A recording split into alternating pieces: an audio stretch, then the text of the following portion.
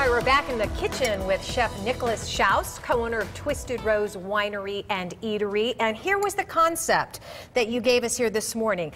You get a bottle of wine. Maybe somebody gives you a bottle of wine.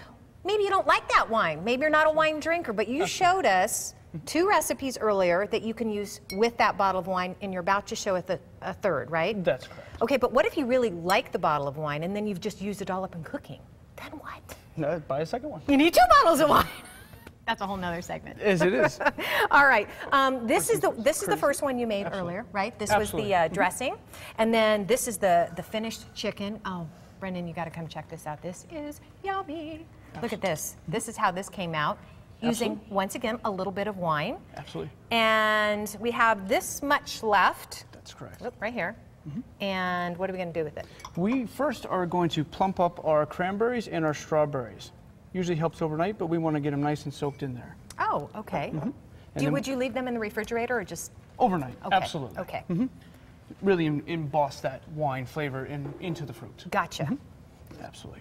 Then later we will take, because we're going to make a reduction sauce with it as well. We're not done with it yet. Okay. So we wanted to keep that. Love that sound. Absolutely. That means it's working. Okay. Absolutely. So we're going to take our pan with our ramekins that we have. We're going to first start by putting some of our bread in. What kind of bread do you use? I feel the best way to start is some nice little dinner rolls left over from the night before. Oh, hey, what a great idea. Absolutely. No sense having wasted product in anything. I agree. Absolutely. We're going to go ahead and garnish our bread here. Now, are you using, can you use frozen cranberries? You can, absolutely. I would definitely thaw them out. Some of that moisture is going to leak in there and really wet down your product, the final product. So thaw them and then dump some of that out because you want the wine infused. That's correct. Okay, We want to carry that flavor throughout our dish. Okay. That really helps make a nice signature and everything. Okay, what'd you just pour in there now? That's my heavy cream. Okay. And that's our substance base, because we're going to temper some eggs into here. Okay.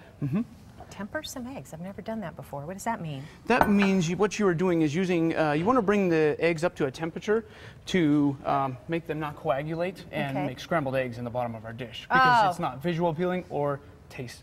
So what we want to do is warm up our cream. Okay. We add this, eggs all together, yolks and all. We add some sugar, and sugar also helps kind of bind it all up. We want to mix all that together. And then as our cream just starts to warm, you get it up to about 180 degrees or so, just until it starts to bubble and simmer. Okay. We want to mix that really well together like that. And then once that gets up to temperature, then you want to temper that in. If this is boiling hot, you want to wait because you're going to instantly have scrambled eggs. Oh, okay. And we definitely don't want to have that. So it's important that you keep an eye on this, and it's just right before it gets to that point, take it off? Absolutely. Okay. Is it ready then, or do you want it to cool a little bit more? No, absolutely. Okay. And then you would pick it up just like this, and make sure your eggs are constantly moving. Okay. We like movement. Yes, we do. Yes, we do. And it just slowly will work itself in there and blend very nicely together. You can leave your pan right here.